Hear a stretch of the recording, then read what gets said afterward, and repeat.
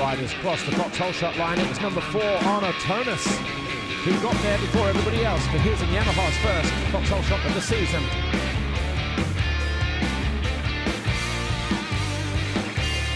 But he lost a couple of positions early on to Siwa and Malin. Federer is going to watch it free. 4 Yamahas in the battle, all led out by the number 4 of Tonus.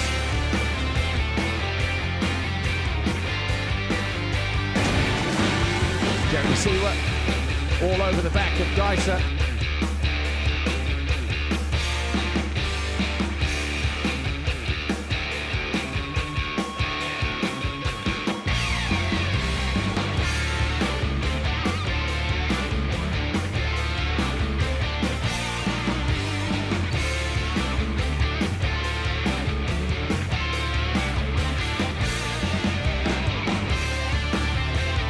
Jeremy Siwa crashed out of 5th in the latter stages, came home in 10th.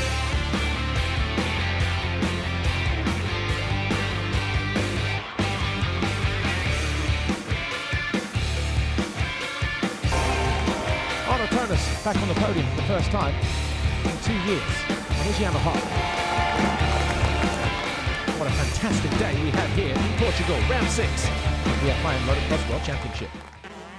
Welcome back to our live studio show on MXGP-tv, everybody. Our second guest is in position, Arnaud Tonus from Monster Energy Wilvo Yamaha MXGP. And Arnaud, great to have you back, but you know what? Let's just cut straight to the chase. Last week, you had a huge smile on your face. The smile is still there. Just tell us about Portugal. Yeah, it was amazing. You know, like, I've been through a lot, and being back on the podium was a very special emotion. Like you could see, I really expressed it. It was super cool. So somehow it stayed in me the whole week, and I'm still joyful about it. So it's super cool. Like I said, we go through ups and downs, but when it clicks like this, it's really enjoyable. And yeah, I felt like my riding was solid. Also, I had to fight through. It was not only like the result itself, but the way I rode the whole motos and battling with the guys. It was very cool for me. But you were up there in all sessions, in the free practice, the time practice, the qualifying race, and then you polish it off with 2 motos as well, 2 solid third-place finishes. That must be good for yours and the team's morale. Yeah, exactly. The team was really happy about the attitude, the riding, everything. Also the start, my start were great. So it was also, yeah, happy for Rene. You know, the guys working on the engine really hard in the team, and first all shot of the year, so everything felt great. And like you said, solid motos, two third place. Yeah, look at that place. I loved also the comment you said, welcome back to the podium, my friend. It really fitted to the emotion. Was really cool. It was a fantastic moment. Last week was pretty hard pack. It's going to be similar here in France. And I know in 2014 you were second here in MX2. So obviously a place that you like. Yes, it's a place that I like. It's really a ground where I grew up onto. You know, in Switzerland, it's also this kind of dirt, pretty hard pack. And my parents have a house not so far from here, so I used to come on this track and ride in the area when I was a kid. So it's a place that I know. Actually, I remember when you were on Suzuki, Kenny used to come and ride with you down here as well, didn't he? Yeah, exactly. We were practicing here in the winter together and have a few sand tracked near the sea and coming in Saint-Jean to ride on hard pack. So yeah, it's a region that I like. I also speak French, so it feels pretty much home for me. Yeah, exactly. Well, more from Arnaud in a minute, but here's how you can get involved with MXGP in 2019. Here's another quick reminder of how you can watch MXGP this year with our MXGP-tv season package, which includes live and on-demand action from every round of the season, including qualifying races, the FIM Monster Energy Motocross of Nations, WMX, and all EMX European races. It's the only place to watch every second, every weekend, every race of MXGP absolutely live. Also included is our studio show and our 26-minute highlights program Behind the Gate, which is available every Tuesday after each GP. For more info, check out our website, mxgp.com, and enjoy. There's a lot going on in that package, so it's well worth it. Yeah. Loads. Well, look, Arnaud, back to you. That result last weekend pulled you up to 9th in the championship, so you're in that top 10. But when we look at Trentino, the signs were already there, weren't there? 4th overall. You showed signs of getting back to your normal speed, where I guess you expect to be. Yes, exactly. It took me a little bit of time. I felt like I had a good preparation this winter, but you cannot replace racing. I mean, I was off for a year, so I kind of struggled to really pass Guy. You know, I was often stuck behind them and lose my rhythm and my focus. So I felt like I really needed to get back on that aggressivity and this kind of stuff. And yeah, I feel like now I can contend for top 5 and podiums, and that's where I want to be. All right, we're going to speed through these. Yeah. We've got 5 social questions. A few questions for you on social. Molia Exox, hopefully I pronounced that right. They're probably kisses in hugs. Yeah, probably. What's it like riding motocross as a job?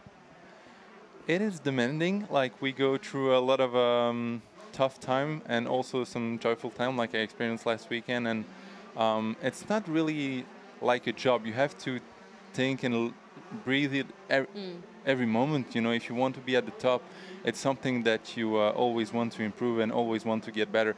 It's not like you go to your practice and then you're done, it's finished till the next race. You're always thinking and try to understand and improve and get better. So it's demanding, but it's cool. I enjoy it a lot, and yeah, I really take it as a gift. I'm happy to do it as my job. Okay. From Simone Carrera, 54, how much cardio and gym work do you do in the week? In the week, probably 3 times plus the racing. So, but during the season, the program is a bit different. We do a lot of recovery thing and try to oxygen the body as much as we can, because it's a lot of races in a row, so it's already intense. Yeah. We have probably the Wednesday is the day where you push your body pretty hard, but the rest is more a few exercises here and there, and try to really be fresh for the weekend. Yeah, okay. XX Mateo 211, what is your favorite food? It's raclette. It's a Swiss cheese. Oh, I you love know? that. Do Yeah. you love that? Yeah. And do you dip it in something, or you dip something in it, or? No, you just warm it up and then put it on potatoes or stuff like that. This is amazing. Yeah. It is delicious. Not very healthy, but it's good. Oh, well. Coming up on next week's cookery show with Lisa and Arnaud. No, I do love so that. Good. It's Yeah, delicious. It's more something that you eat in the winter, but yeah, I could go through all the time. Nice, nice. Okay, so from OwenJD03, what's your favorite track?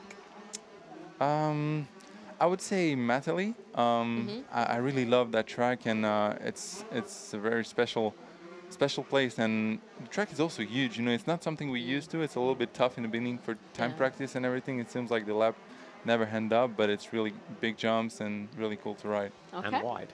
Wide, yeah, wide and a bit too wide sometimes, because the track this year sometimes was no like boundary, and we went a little bit even wider than that. So. But it's a cool feeling. You can change your line a lot, and yeah, it's nice to ride. Okay, and finally from Austin at top 31, do you believe you can be world champion?